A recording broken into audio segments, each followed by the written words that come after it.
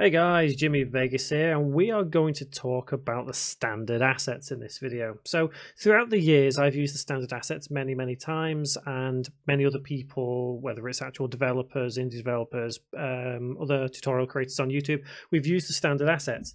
And over the years, they've slowly been phased out more and more. And unfortunately, Unity has not fully created anything as an alternative, and for a lot of beginners that is very frustrating. It's sad as well. I think Unity could do with actually pulling something out of the bag and creating a replacement for the standard assets sooner rather than later, because it's putting a lot of beginners off. So I'm going to talk about where to get them still, how to use them still, and alternatives. So for an alternative, if you are an experienced Unity user, you could probably go about creating your own. But I'm going to assume most of you are beginners, as my channel is aimed at beginners, people who are new to Unity, don't fully understand what's going on. There are a couple of ways that we can still deal with the standard assets. Now, there are some packages in the asset store which do actually include, for example, a first-person controller or a car with controls. So for now, I'm going to assume you're probably here for a first-person controller. So if we go to the asset store and search for something like Flooded Grounds, this is a fantastic asset, by the way. This does come bundled with a controller that you're able to use freely and easily. Wow, 27th of Jan, 2019, I got that. So it does come with a first-person controller, which you can just use nice and easy. So even if you don't use anything else in Flooded Grounds, you can easily just take the first-person controller out of it and use it. And if you go to package content, you can always find what you need to in here. So if you don't have a quick route through, you'll be able to find anything you need to in regards to the controller. Another one is, I think I've reviewed it recently, is Illustrated Nature.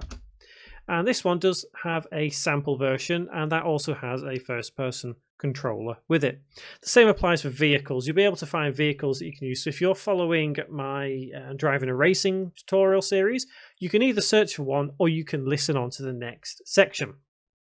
So although the standard assets are no longer in the asset store, so if we try typing, so standard assets, you will not be able to find them. However, if you have downloaded them previously, you will still be able to get them in your history.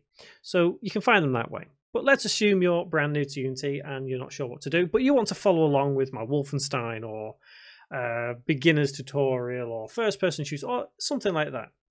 Or even a driving and racing game. Let's say you want to follow along and use the same assets that I'm using.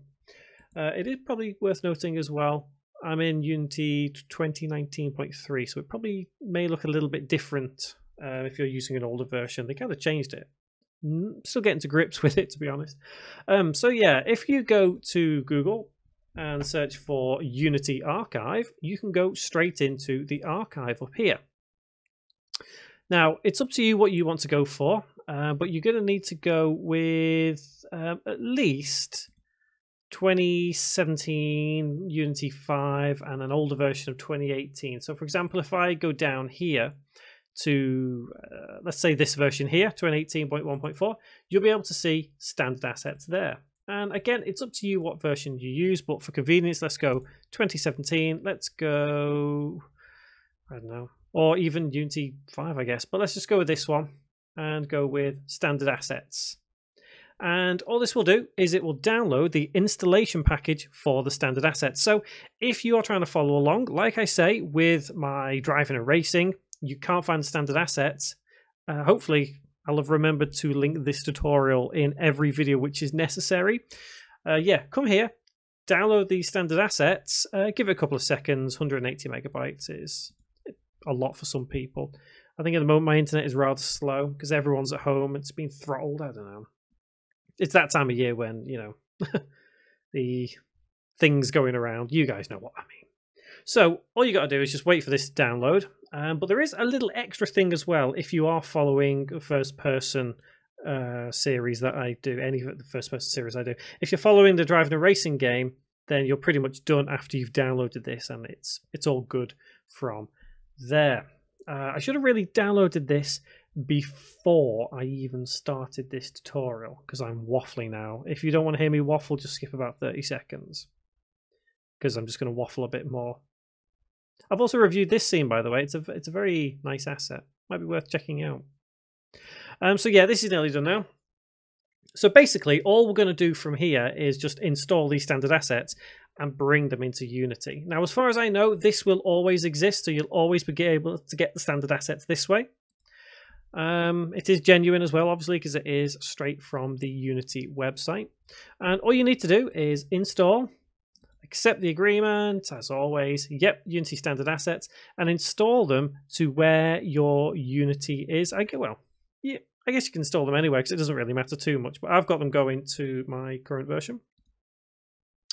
Just takes a second to install. All good, finish. And now let's go back into Unity, right click, import package, custom package, and then you can select whatever you want here. So if you want the vehicles, because you're following that one, select the vehicles. If you're going with the characters, you want the characters because of the first person controller, but it's always a good idea to make sure we install everything, I guess, because some things may be useful. There are a couple of things which you may not necessarily need, because I think this may cause an error caused by forced reset, because we don't actually need that script for what I use it for in these tutorials.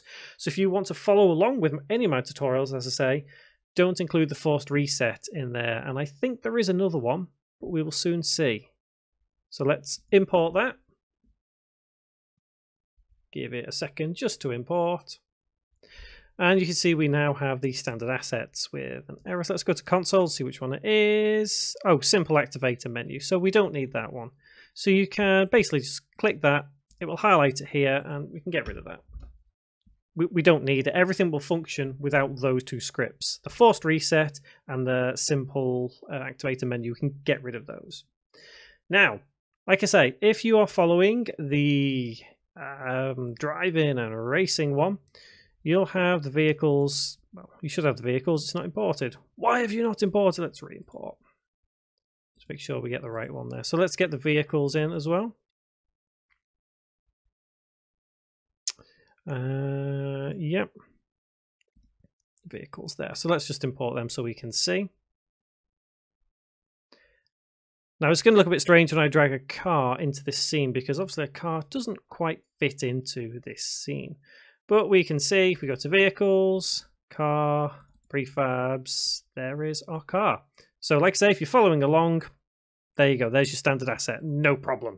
Now the first person controller is a little bit peculiar, but that doesn't matter too much. If we go to characters, first person controller, prefabs, and there is the first person controller. It is slightly different than the one I use for whatever reason.